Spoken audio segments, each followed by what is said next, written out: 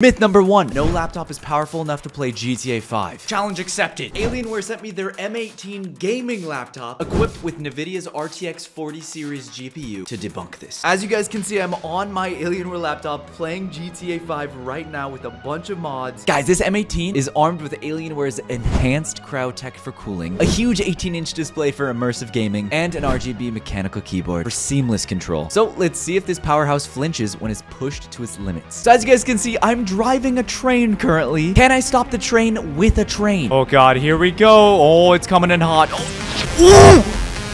Oh. Okay, I'm flying. I landed back in the train. That was actually sick. And yeah, that's 2 myths busted in one. You can't stop a train with a train, and you can definitely play GTA 5 on this laptop.